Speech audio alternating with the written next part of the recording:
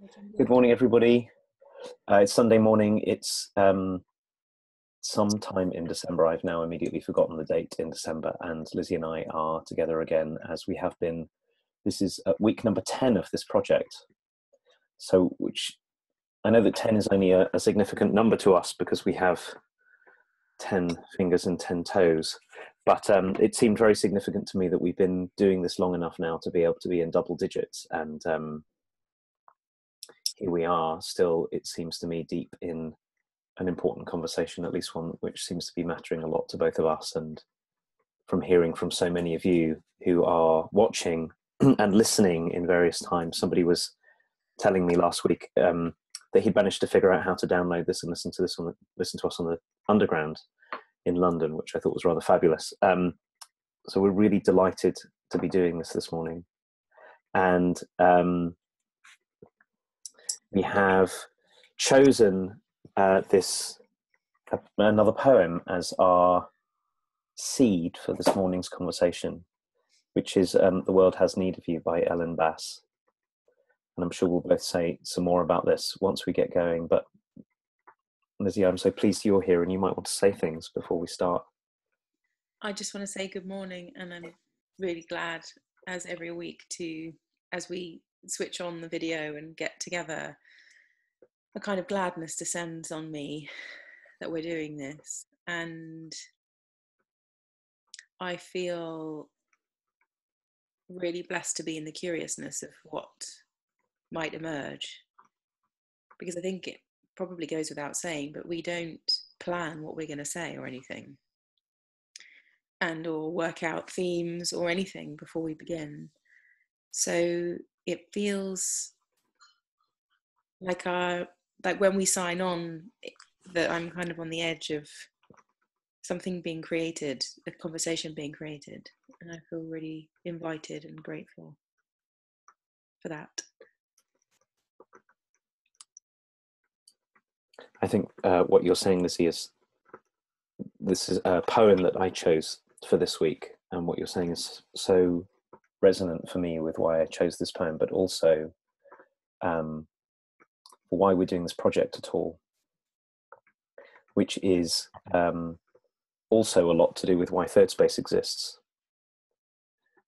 which I think is something to do with the enormous possibility for contribution that human beings have. And it seems so obvious to me that the intent behind doing this series of conversations every Sunday morning is to be a contribution, is to make a contribution to others. And so often our contribution comes when we let go sufficiently to allow who and what we are to come through. And the more we're able to let go, the more of our goodness and love and responsibility and courage and compassion and fierceness and whatever it is can come through us. And that's a huge part of what it is to be a human being, is to be maybe one way of saying it is being like a conduit for something, for life. So I know you and I have been talking so much about what this is that we're doing, and we talk before we start and we talk after we end, and we talk during the week about this project and this way of doing it, where we're bringing a seed and it turns into something in the midst of conversation because of whoever we are on the morning of the conversation.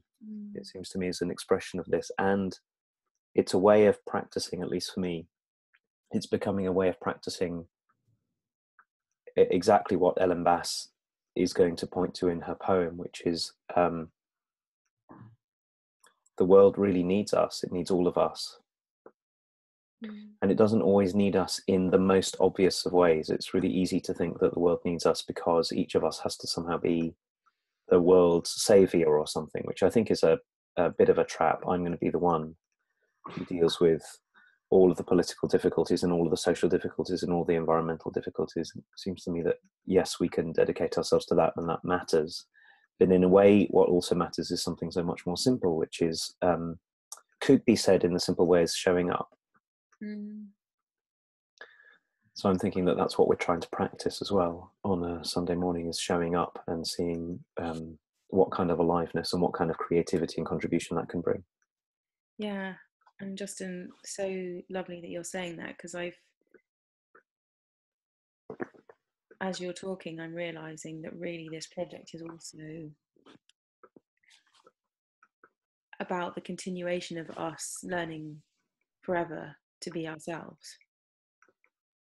And maybe learning to be oneself involves this thing of contributing in the moment and seeing what wants to be born, and how that can be aligned with the nature of what it is to be a human being. And certainly that's my experience, is learning to trust more and more by encountering sources and trusting them to bring out me. And maybe that's what poetry is for, and what writing is for, and what literature is for, and what teaching is for, is all learning how to be ourselves.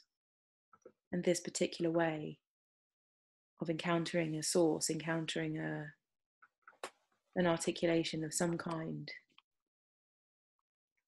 is the kind of the little pinprick that has something of us emerge. Mm.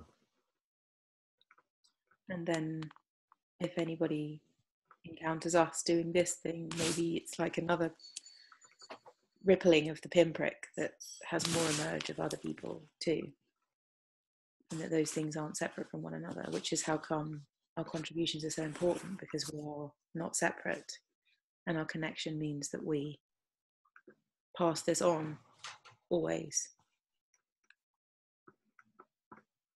I've got a pajamaed husband. Yes, I could hear you had guests in the room.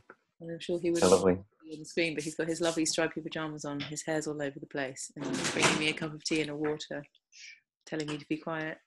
Not tell everybody. Thank you. Fantastic. The very lovely thing about this, Lizzie, is nobody, of course, can prove that he exists. We could imagine that you're just imagining him. I know he exists, really. I could prove it. You could prove it, but you're not going to. So, shall we read this poem and see where it goes? I have one more thing to say before. Maybe I'll read it first.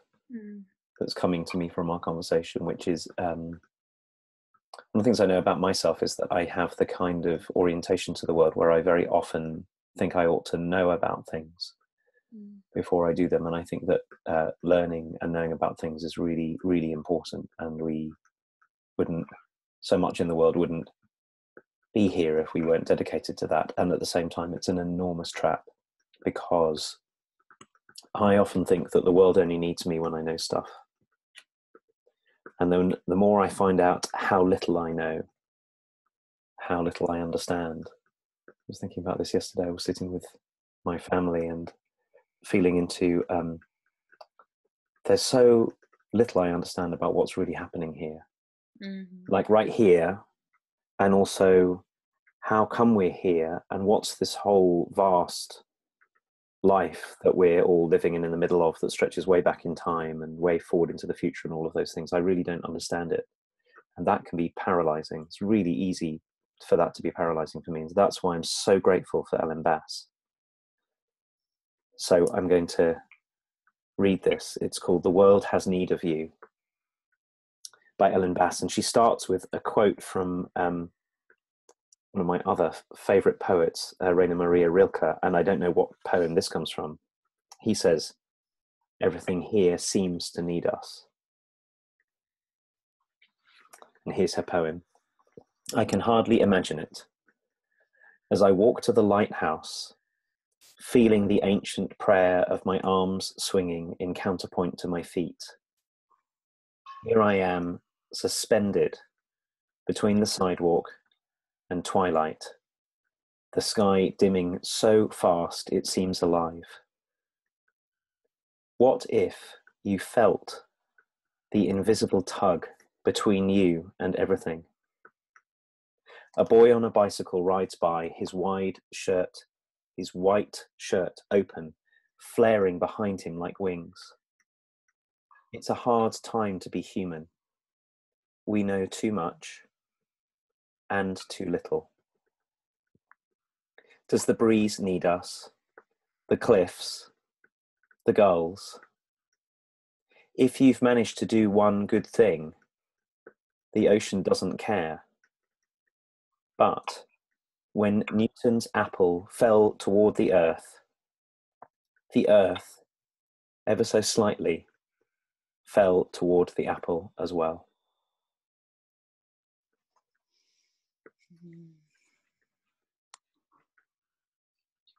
The World Has Need of You by Ellen Bass.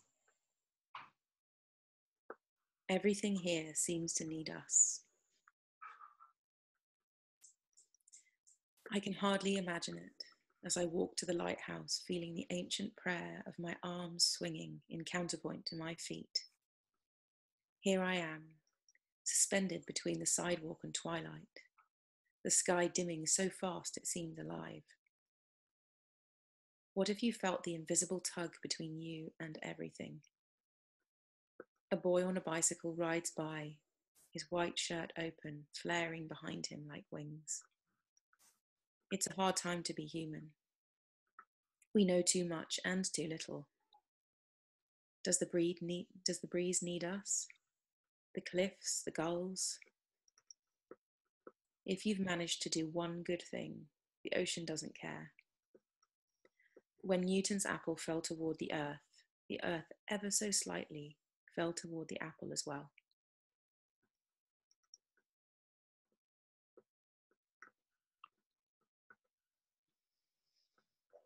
Well, what strikes you to say about this, or in response to this? So, funnily enough, I'm feeling this faith feeling of every move we make in our development, every process we're a part of in our inner world, every difficulty we encounter, that there is a faith that the world will be in response, like an out-breath is to an in-breath. And when Ellen says how Newton's apple fell toward the earth and the earth fell ever so slightly toward the apple, it feels to me that this poem is partly about how the world meets us, how we are part of the world. And the fact that the Rilke line of everything here seems to need us.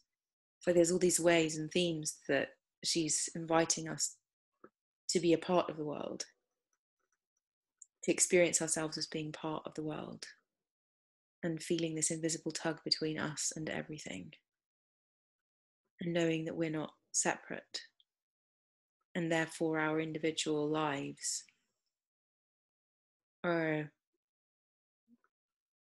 intrinsic part of the whole, and our shifting and our changing and our staying the same is not separate. And so the world responds. And even this morning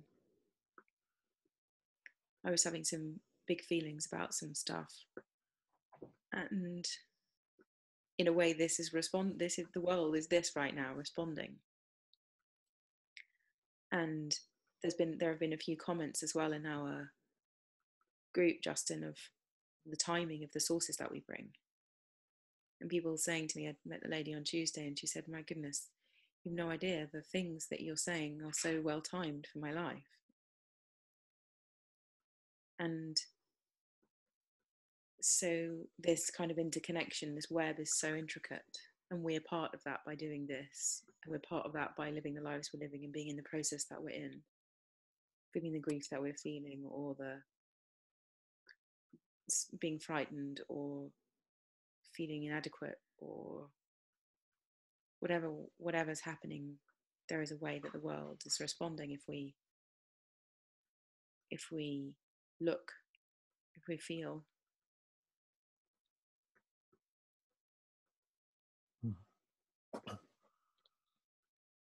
It's very moving for me, as you say, all of this, and having the poem here, because I think one of the things I'm getting reminded of already in our conversation is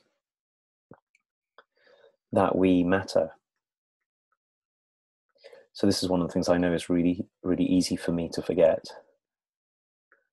I woke up into this morning having had all kinds of troubling dreams, and it's very easy for me to wake up in the morning feeling very small and feeling the vastness of the world, and that somehow I can't get a purchase, and to have a purchase would mean somehow having, it's a very sort of childlike notion, somehow I'd have the whole world in my hands, and then I would know that I mattered and that there was something for me to do.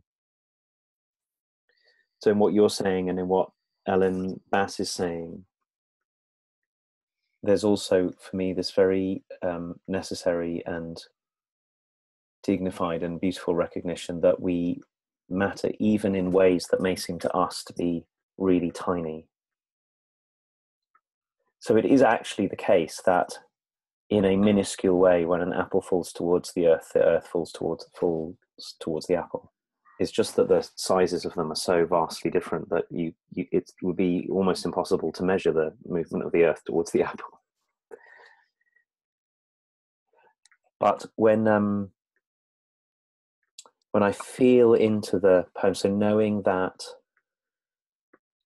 my life matters and that our life matters, when, for example, snowing here this morning, which is so beautiful, when we open the door and walk out into the snow and feel whatever it is that we feel and see whatever it is we see from being in the snow, that matters.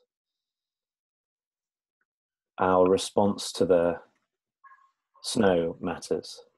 And it matters in all kinds of ways. It matters in, maybe in the obvious ways, like I might have a conversation with my daughter Maya about the snow. We've been having this conversation already, and we might go out into the snow and play in the snow, and that will matter in both of our lives. And then who knows how that will matter in the way that she or I then touch the lives of other people.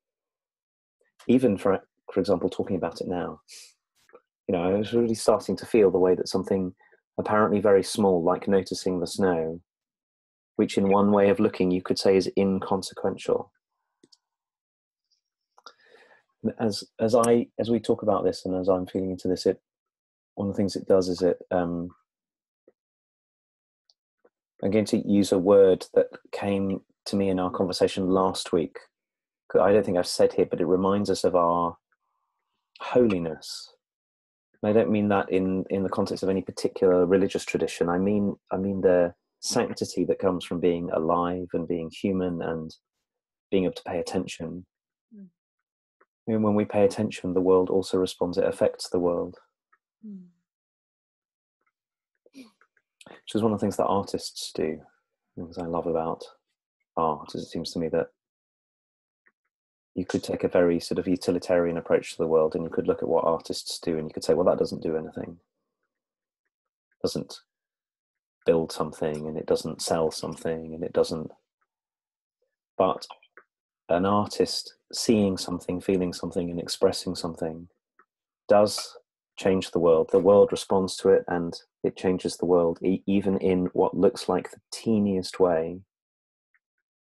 Is part of a great flow of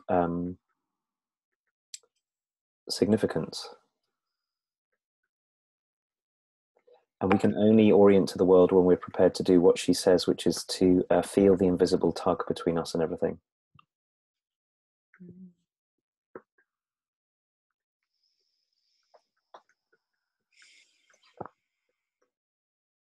Also has me feel, Justin, that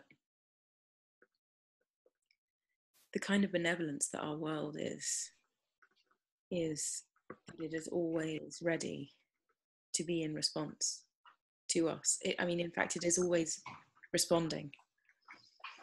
And as you're saying, we either get to pay attention or not, or somewhere in between. And this poem feels to me like an articulation of a moment that Ellen was walking along and these things happened and they got made into a writing down of an experience that captured this huge inquiry. And that you being in the snow with Maya, or me receiving a cup of tea and water from Matthew, or us waking up with a feeling of terror, like any of those moments has within it however many poems might be. And I'm feeling invited into the kind of contact with myself and the moment that gives birth to noticing and being attentive to life,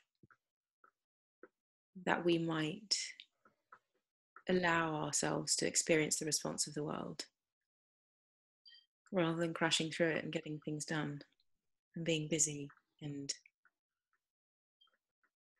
achieving what needs to be achieved today or something. And of course, those things are in their ways important. And many times they're so at the expense of this noticing and this life-giving antidote to feeling frightened and fearful all the time. And I'm noticing in my experience now, you know, I also had weird dreams last night and woke up in this weird state of being really confused. Like my world had been kind of shaken around by all these things, really anxious things that were happening that I can't even, you know, with dreams, the words like don't actually exist because it was so weird that there's no language for it. It was like that kind of scenario. And I noticed it threw me into this big feeling of being really frightened and anxious and not knowing what the hell a life was for and what, you know, how we can do anything. We can't do what we need to do. We don't have what we need. You know, really fearful thoughts. And who knows whether those things will ever like go away or not. It seems to me that however much we grow, we encounter the opposite of our joy and the opposite of our fear in equal measure somehow. So it's not like I am seeking to get rid of those things, but the encounters that we have with these sources and our own sources and our own writing and our own development feel like they widen my perspective from the habitual fearfulness or anxiety or inadequacy or self-doubt. Feel very narrow and very defined and very like I can pin something on them.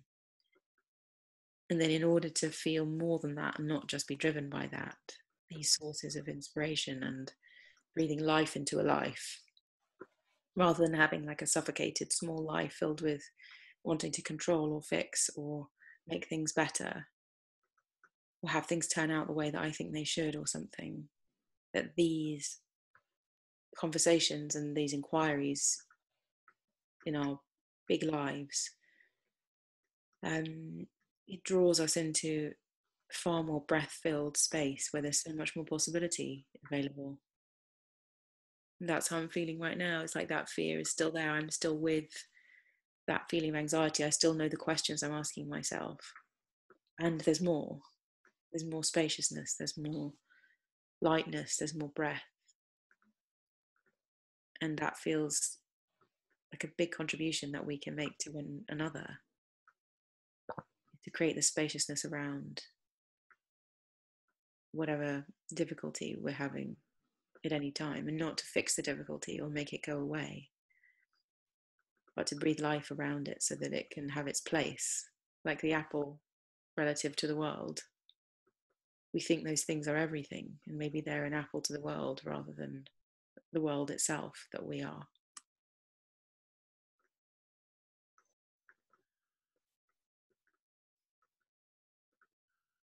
Very struck in what you're saying about the necessity of paying attention,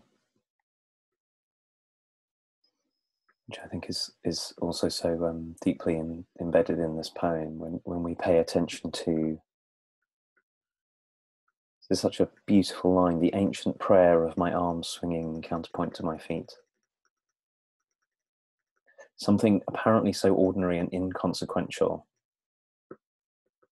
as our arms swinging as we walk along is actually an ancient prayer. It's been with us since the first of our ancestors were upright. So it's not something tiny, it's actually an expression of billions of years, and a great inexplicable something that works through all of history and all of time that has us be here. So when we can pay attention to that, and to the sky dimming so fast it feels alive, and to the boy riding past on the bicycle with his shirt flaring in the wind,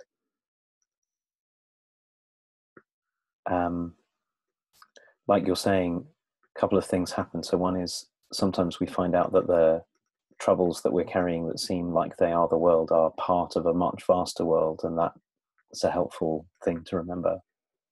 But the other part of it that I so appreciate in what you said, Lizzie, was it can open us from when we're holding on so tight to just this that's here and the particular something that I'm meant to do or solve or know. The world can feel impossibly small. And so many poets are reminding us of this, that the act of paying attention to life, to what's apparently mundane, is also the act of allowing ourselves to be in life, is the act of noticing the way in which we're touched and supported by all of these things, but also how our presence in them matters. And one way in which our presence matters sometimes is just that we see things. Like, I remember reading an amazing article which was attempting to undo. So I think what you were talking about also, Lizzie, my sense of it was that you were talking about what happens when we feel separate from life, when we feel separate from the world, which is so easy for us to feel, and which we're taught all the time that we're separate. It's in our education system, it's in our media, it's in that we're not part of all of this. So this article was so beautiful and brilliant because it was pointing out that if you walk in a forest and you see a tree, one way that you can say this is you can say, well, there's a tree and there's my image, there's an image of the tree in my mind because I'm separate from the tree, and so it's my representation of the tree. But the author of the article was pointing out something that's also in this Alan Bass poem, which is there's also a very real way in which an aspect of the tree is present in your mind, something of the tree that would not be in the world were it not for the fact that it was you who were seeing the tree in the way that you were seeing it. It's an expression of the tree. It's like I said, it's an aspect of the tree. This was really revolutionary for me to see this, which is that even when I'm most separate, the way I'm seeing the world is an expression of the world. So the world interpenetrates us all the time. Yeah. I think I'm saying all of this because I know I need it. Yeah. I know I need to remember this. Because every time I forget this and I feel outside the world, mostly I'm lost. Those are the times when I'm least able to muster any kind of contribution to anything or anyone. Yeah. And that's what I mean about it. It breathes life. I mean, I literally feel these poems and our conversations and our community and our inquiries breathing life into me in places where it really does feel like a dead end. And I know in our work, Justin, there's a way that we articulate this as well, in that when we feel confounded or confused or at this dead end that we're talking about, which of course we're in many, many times, that feels like the gold. That feels like gold because we know that this is possible.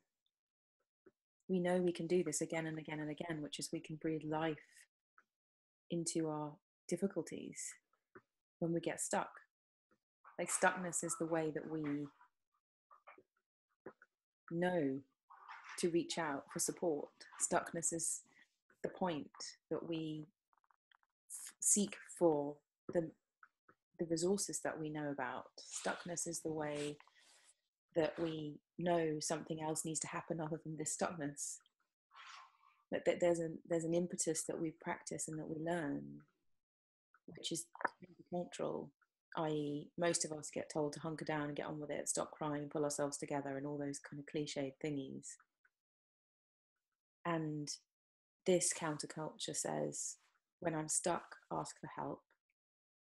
When I'm confounded and confused, reach out for support or resource, or read a book, or watch a podcast, or listen to a podcast, or watch a video, or call a friend, or go to a workshop, or seek therapy, and this is what feels like the beauty of our contribution, is that this feels like we are being that for ourselves by doing this.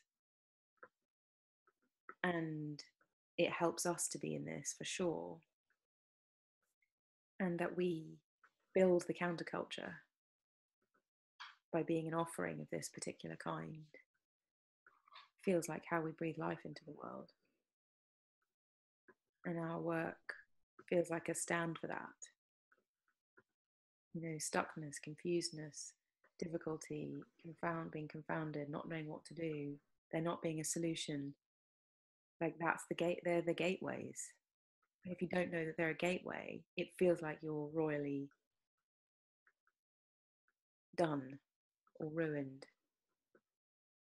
And so that ruining is the opening. And that so much more is possible than just being stuck where we are with our fearful, small, really, really diminished or defended or confused places. So it's a wonderful list, inspiring list that you made, and I want to add to it, when we're stuck, pay attention.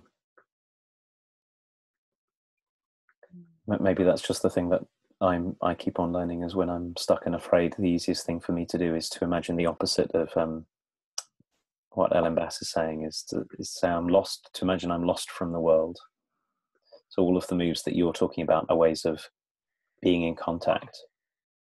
And another way of being in contact is to pay attention, is to really look and feel. The swing of our arms, and the boy on the bike, and the cliffs and the gulls, and the lighthouse, and also the way that the earth ever so slightly falls towards us.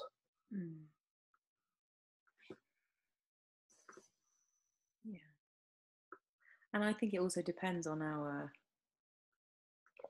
think we all have habitual ways of like dealing with things too. And lots of us stay alone when we should be in contact with others. And other people go outside of ourselves when we should probably stay with ourselves a little bit longer. And I think it's all about our own contact with ourselves to know what would really, really help, and make experiments with that too. I know that I can sit and think that I'm thinking about something, and actually I'm just neurosing about it. I can think I'm paying attention, and actually I'm just making the whole thing this massive soup of self-analysis that actually takes me further down the dark hole, which I may need to go down. And then other times I feel like I'm reaching for help when actually I'm also adding drama to it as well. You know, that thing you said last week about being in denial about the things, kind of really, really bad bit, because you're not actually onto it. And I think that's how tricky our personalities can get.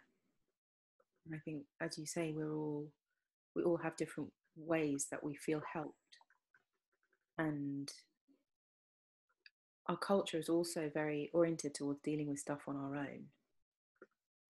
And so the fact that we're together now, that we're in community, and that community gets so little promotion in our general society, feels like, I don't think you can go wrong with community, actually, in a way. There's something about this that feels really precious, because somehow being witness to one another's process, being witness to one another's stuff, has got this beautiful kind of de-shaming quality about it as well.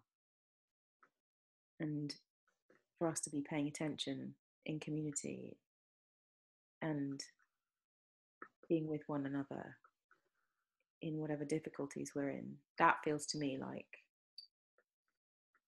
when I'm talking about it, I don't know what else there is to do. I really don't know what else there is to do that could be more valuable, more important. And of course, there's hundreds of things that are important, but I'm saying, for me, that feels like my path.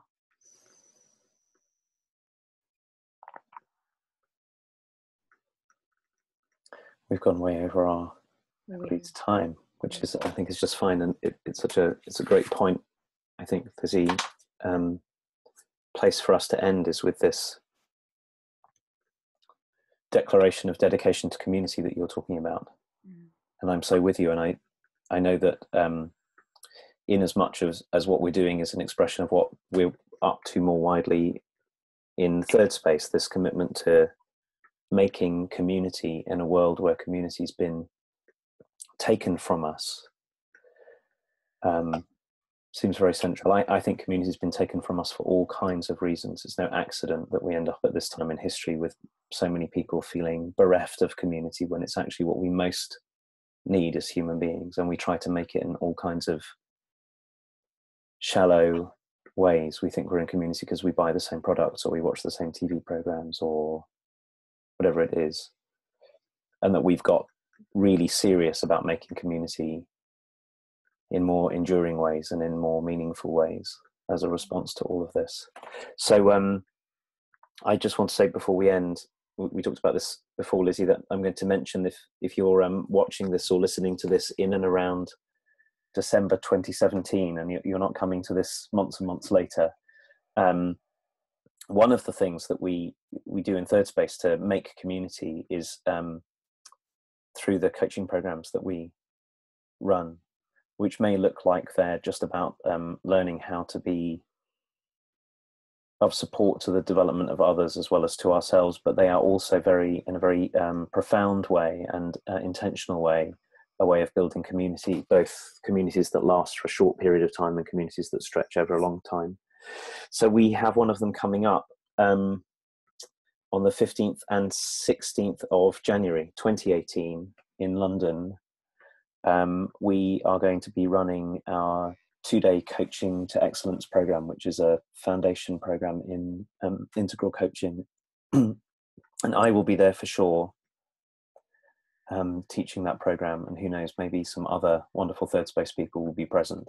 So we wanted to let you know about it, and if you're interested, you can contact us through the Facebook group, or you can just go to the thirdspacecoaching.com website, where all the details are listed, and we would love to see you there.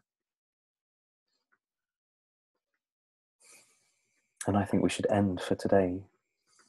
This has been really gorgeous. I'm so grateful again for this kind of centering feeling, and being in contact with this poem and this conversation being born. I feel very, as always, invited into more than my last night's dream making me feel anxious, and the questions that I'm in, which I'm still in, but I feel more than that, and I'm really grateful for that. Yeah, me too. I'm glad we do this, and I'm feeling so grateful to all of you who are watching and listening, and setting aside time to do that with us. Thank you. And if the world keeps on turning in roughly the way that it has been, we're going to be here again next Sunday morning with something else, and we will so look forward to seeing you. Bye, everyone. Bye.